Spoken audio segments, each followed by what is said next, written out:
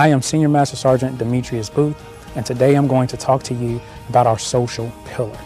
There is power in connection. So how do you care, commit, communicate, and celebrate with the ones you love and lead? Lately, we've used the term social distancing a lot. Maybe it should be physical distancing while maintaining our social connection.